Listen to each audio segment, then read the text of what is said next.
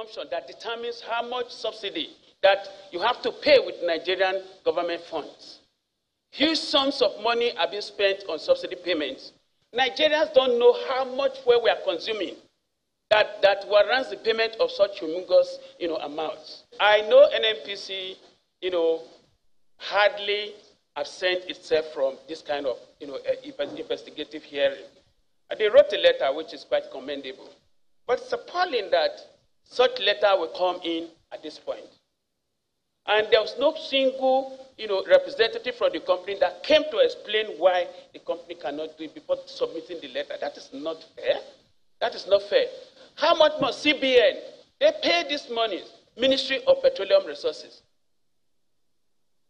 Who else will believe? Who on earth will believe that the Ministry of Petroleum Resources will not be present here and will not send any message?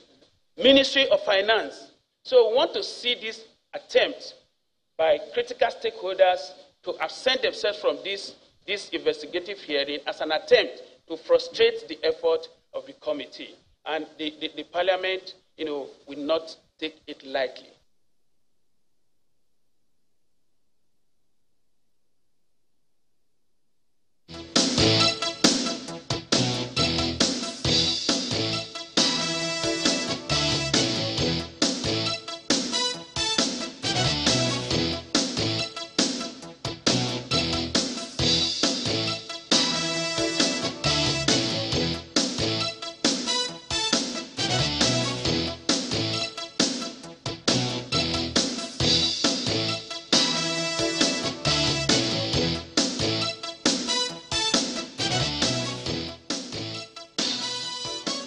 Indeed, that's whom we're speaking with. Honorable Sergius Ogun joins us now. He was the one who moved the motion on the floor of the House of Reps to probe the subsidy regime from 2017 to 2021.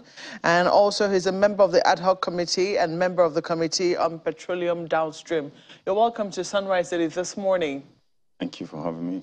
Well, we could hear the frustration of Honorable Peter Akpatasin there, who's the deputy majority leader of the House, and apparently he was chairing that committee yesterday, was he? No, I think he came in to represent the Speaker. Okay, to open the event yesterday. But yes. For a number of people, this is not the first time that the House of Representatives has tried to probe a subsidy regime. And so for a number of them, they've taken it with skepticism. Why is the House of Reps probing the subsidy regime less than a year to the end of this particular regime when it's been on for a while? Why have you chosen now? Well, we're in the dire straits. I mean, the way things are in the country today, I don't need to even talk about my constituents. I'm talking about myself. As I sit here and I'm owing a bill of over 600,000 naira from my last visit home on diesel. I was watching your news last night. To 11, they took light. I don't have inverter. I had to crawl my way upstairs to go and sleep. So that is me. So we talk about the everyday Nigerian. They are basically eking out a living to survive. How can they afford diesel or even PMS? But beside that, we are paying so much in subsidy. I think the initial budget was to pay about 3 trillion or 4 trillion. I think it's going to about 6 trillion now in subsidy alone. So how much is our annual budget? That's close to half of our annual budget. We don't even earn that money. Today, the NNPC is taking money from tax oil that should go to FRS. They are borrowing it. Royalty that through DPRO, the net DPRO that should be paid to FAC. They are taking all that. Even money from the JV revenue. Okay, now we have crude oil. This is supposed to be when we should be making big money from crude oil. We are practically using all our earnings in the sale of crude oil to subsidize PMS, just one product. So we should not be talking about this. The program yesterday is not even the subsidy committee yet. That one is a committee to determine the quantity of fuel that we are consuming, an ad hoc committee. We should be part of the downstream work, downstream committee, that's the standing committee.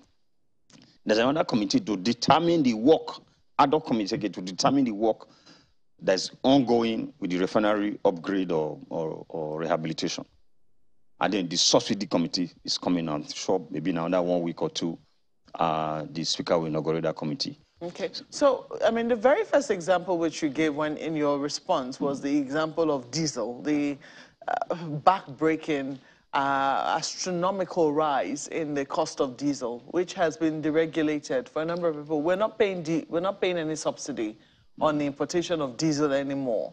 And that's the reason why the price has gone up. And of course, there are other variables, you know, surrounding what has happened in the energy markets, which has also affected the price of diesel. But largely, it has been deregulated. So for a number of people, if you say that that's the reason why you are probing what is happening with PMS, if you're wondering what has happened with the astronomical cost, does it not explain if diesel is now even getting out of the reach of those who were able to afford it in the past, doesn't it explain what has happened with the subsidy regime on PMS? It's not as simple as that. Okay, I think it was in 2002, that the government set aside 445,000 barrels domestic crude for refining in the country. So as the refineries deteriorated, we started exporting this domestic crude that belongs to the Federation, meant for the refineries. We're now exporting it to bring in refined product. In the swap program, right? That was swapped then. Now, I think from later, this present government brought in direct sales, direct purchase, DSDP. So trade by barter. We trade the 445,000 barrels per day for refined products. But that money, that 445 is domestic crude that should go to the Federation. We need to establish today the account that money is paid into. We also need to establish what we are even subsidizing. Our daily import is about 63 million liters of refined products per day. So if NNPC tells us they were consuming between 75 million to 103 million, something is wrong. Where are we storing it? Do we have storage capacity for that quantity? Even when our daily import is about 63 million, there's a wide gap. The monthly import is about 1.9 billion liters. So should you not ask these questions? We are representing the people. People ask us, what is going on in this country? We can feel it. I can feel it. Like what the distinguished Sikh was talking about just now. The insecurity in the country. This is partially part of what is going on in the country. People can't afford anything. So as representatives of the people, we have to ask questions. So the committee is coming up at a time like this. Is not late. We need to unravel what is going on. We are not witch hunting anybody. It's not necessarily a probe, but we just need to be told what is going on. Because, like I said, this should be a windfall. But we are practically using all our earnings from crude oil sales to subsidize one product. We are told that the crude oil is supposed to have 21 derivatives. Now, if you give out the 445,000 barrels, what comes from it? I mean, we should even know where the money goes to and all that. It shouldn't be in account of middlemen, you know? So this probe should have started, or rather this committee should have started work like this. Like I said, we have 3 ad hoc committees now doing the work of one standing committee. It's not as if the standing committee is not busy. It just shows that we are abreast with the happenings in this country. Because we represent people. People are also talking to us. Our constituents are asking questions. Is it not also, doesn't it raise questions about the effectiveness of the standing committee before now? Because assuming the standing committee were doing its work and it were abreast of the issues, wouldn't it be knowledgeable as to, you know, some of the things that would have, how the NNPC was operating, you know, just what state the books are in? Because NNPC is making a huge show of opening its accounts and trying to be transparent. Wouldn't they have been abreast of what precisely was happening in that sector? Yeah, they are working. It's because it has become the trend has become so dangerous that we don't want to leave it to the committee alone. So it's like an emergency. Okay, ad hoc committee come in and bring this report within 2 weeks. Now, if we leave it to the standing committee, it might have to go through the rituals of basically doing the same thing. Now, I'll let you know that some 3 months ago, we invited the GMD of NNPC, and we asked questions. Your camera people were there about what is happening with the crude oil theft and all of that. They showed us clips.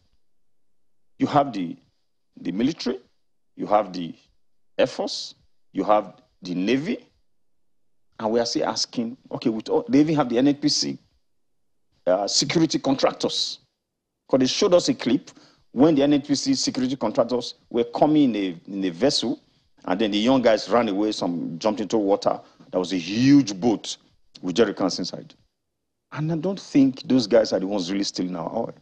I'm sure there's more that meets the eyes. Because I think big vessels are coming in and taking this crude oil away. Okay, well, what he told us then is that they have put measures in place that within 2 months, some of that will come down, and then we will have record increased production of crude oil. And I remember that day, my contribution was, well, Chairman, maybe we can let him slide. 2 months, like my mother used to tell me, put your head on the pillow, you open your eyes, it will be 2 months. But it's been 3 months now. The production is not going up. If anything, is going down. So why, just to let, that was the work of the standing committee. So because so many motions are coming in this light, the speaker is compelled to honor it, to say, okay, fine, let's even set up the other committee just in case the standing committee is overwhelmed or they are not doing enough. So it's because it's such a critical issue that should be discussed now. If we were not even discussing these issues, Nigerians should be asking us, what are you guys doing there? You have to make laws for those that are living, not the dead. Okay, I am just a little curious. To what end? We're hoping that this probe will start, or this questioning will start, because you've said, well, it's not exactly a probe, it's just, to find out just what the processes are, but, it's still a probe anyway. When you ask questions, you're probing. But the main question for a number of Nigerians who also watched what happened in 2012, stroke 2013, when there was also a subsidy probe by the House of Representatives, and even the Senate committee, the Senate as well. I think that of the Senate was even before the House, but that of the House was more dramatic because people watched for months on television just how the House of Reps was probing, and the information that came out of it was unprecedented. But the question is, to what end? Because as far as we know, very little, if anything at all, came out of that probe. Well, we have 3 arms of government. Indeed. It's for the parliament to investigate and submit the report to the executive. So the good thing about this, I think we should actually applaud the parliament that we are doing something like this. Because in the process, your cameraman will be there like other media houses. You hear what we are saying. What we even advise the media houses to do, because your team will usually attend all the sessions, is to bring in, maybe whenever we are sitting, thereafter bring in economists and petrophysicists and all of them to review what we are doing. So that in that way, you can preempt our report. The report is not going to be sent to the media house. It's going to be sent to the executive. So months after, if nothing is happening, you can begin to ask questions based on the knowledge gained. So I think whenever we are probing things like this, whenever we are asking questions like this and we're sending a report, something comes out. But the question will be, what would the executive do with it? Let me flip this conversation to Lagos now. Gentlemen. Thank you, Marco. Well, Honorable, the natural question that first of all comes to my mind, as I listen to you is, are you in any way validating the general opinion that so many people have made and are still making, that the subsidy thing is a ruse?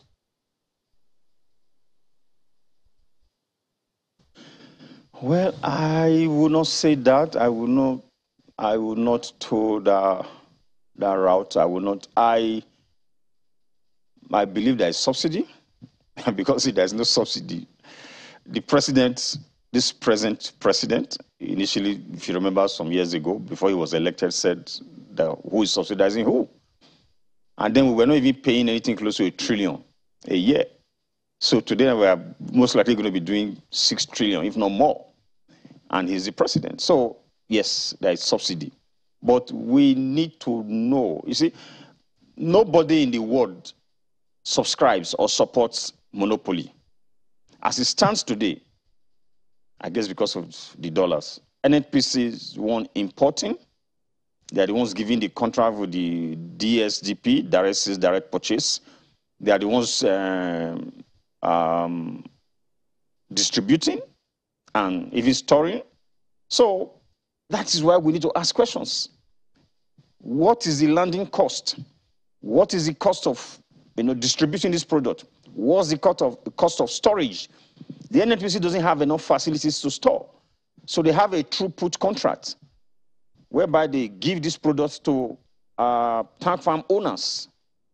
Okay, so what is being moved from these tank farms to the various depots and to the various stations? So these questions must be asked. And like I said, it's not done in an executive session. Everybody will be there to take these questions home and analyze. So that if we are any delays submitting our report, you can begin to ask questions to say, okay, what's the outcome of the investigation? So yes, I believe we are subsidizing products, but to what tune?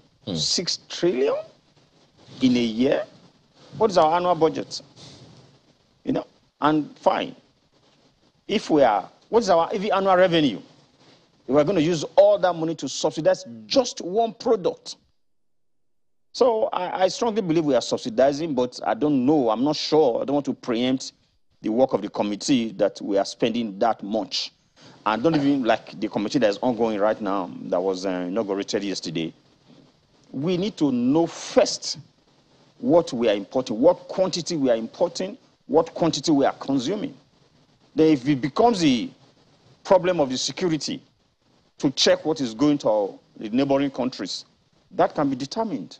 And then maybe we can now push this responsibility squarely to the doorstep of the security agents. Perhaps another question that's natural, if you agree that there is subsidy one way or the other, at what point, from information available to you, does this subsidy kick in? I mean, from some of the revelation that has been put out from the House of Representatives, exactly at what point does this subsidy kick in, and who are the people that have questions to answer to you?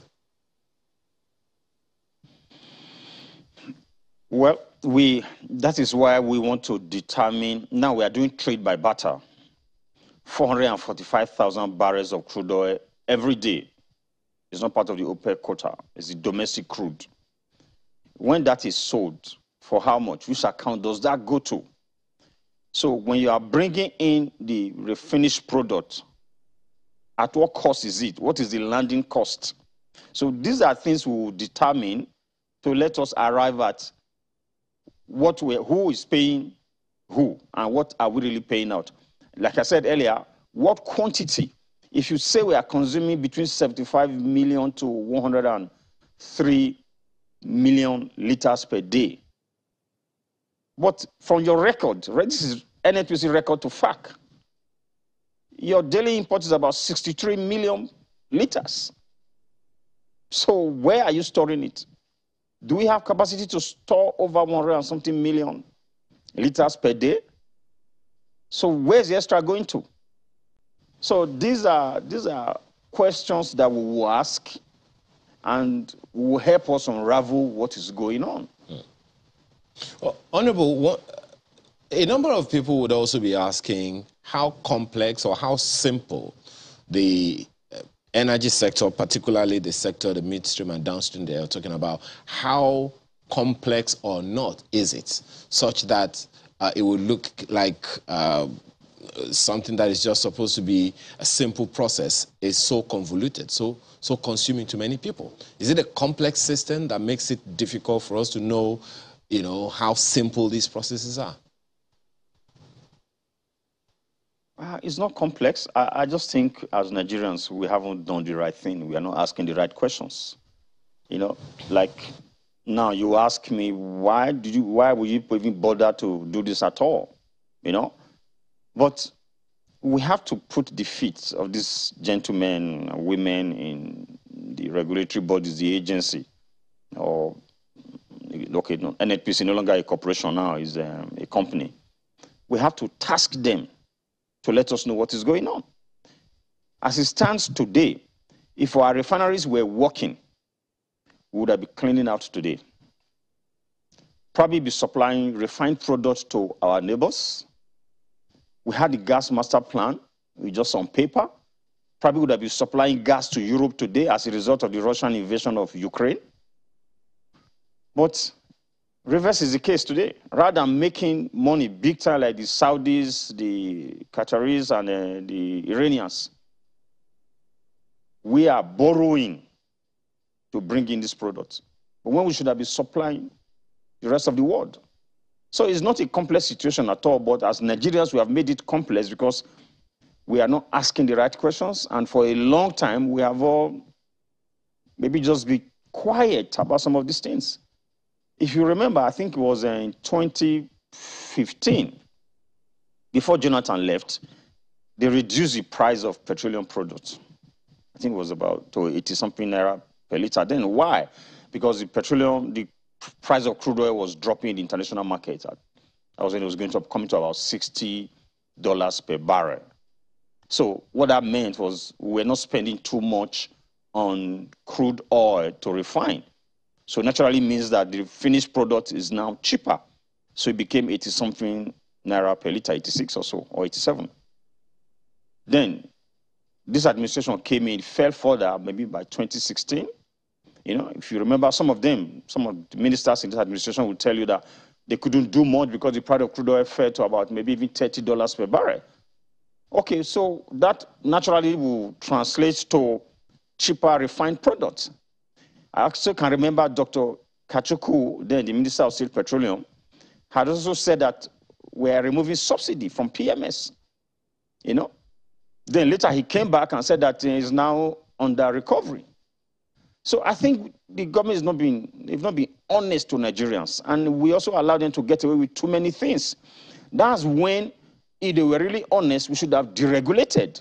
I'm sure we would have been buying petrol for about 30 naira per liter then. So Nigerians will know clearly that the government doesn't have anything to do with this. So you have private individuals bringing these products. You still have the regulatory bodies to check what is brought in to be sure that it meets the specification required here. If I might digress a bit, we are using the dirtiest PMS in the whole world here. We export sweet crude, which is low in sulfur. We bring in refined product that's very high in sulfur, which is very toxic. So if we had started asking these questions earlier, we would not have gotten here. When you claim that the price of crude oil had dropped, that should have affected refined product that we are importing. You did not deregulate. You even claimed that NPC was making profits. So right now that the prices have gone up, you have also come back to tell us that you are spending so much of the money we are making from the sales of crude oil to subsidize the refined products. How did our refineries get to where they are now? It's not rocket science.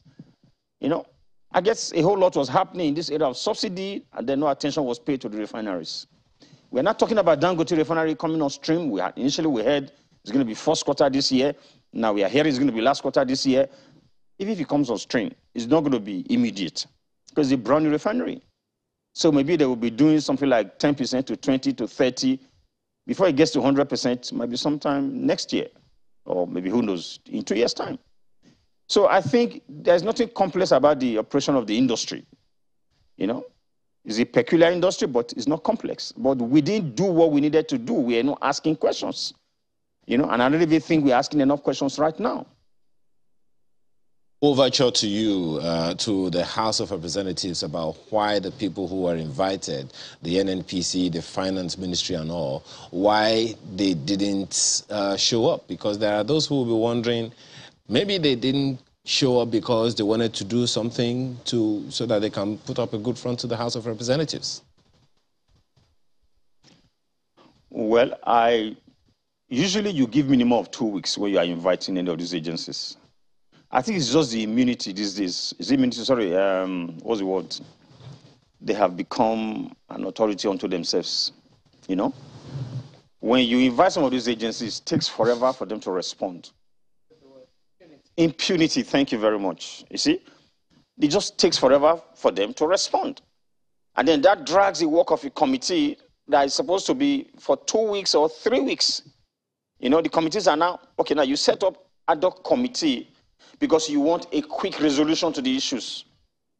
So rather than respond immediately to you, they will tell you initially that, well, the CEO is not around, the executive secretary has traveled, or come on, give me a break. You have people working with you.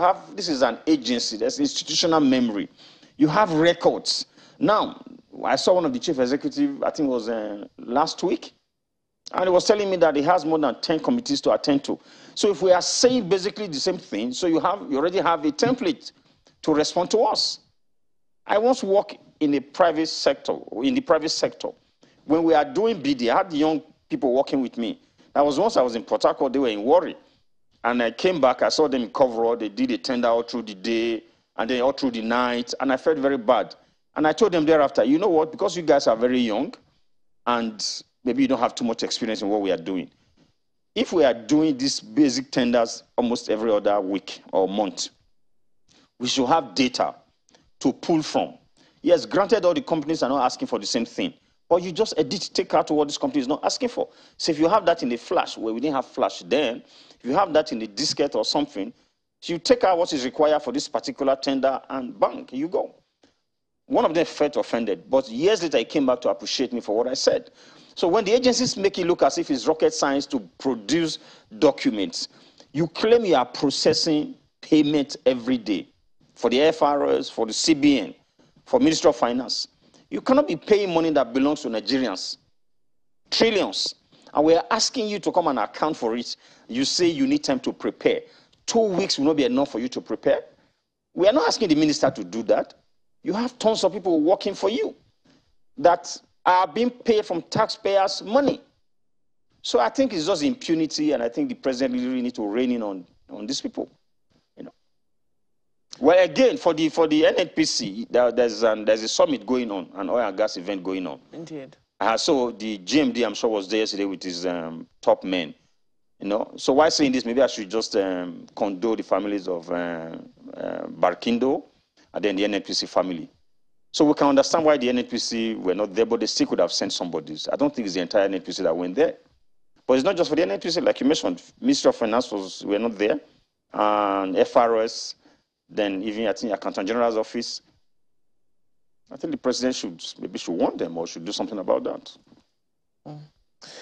Well, we certainly will keep tabs and see just how they respond, whether or not they will eventually show up. We hope they do, because there are plenty of questions to ask. Now, what eventually, when that probe goes on, what is eventually done with it and how the House puts it together, we'll wait to see. But we have to thank you very much for coming on this morning. Honorable Sergius Ogun was the one who moved the motion on the floor of the House of Representatives, and is a member of the ad hoc and standing committee on petroleum downstream. Thank you so much for coming on this morning. Thank you for having me.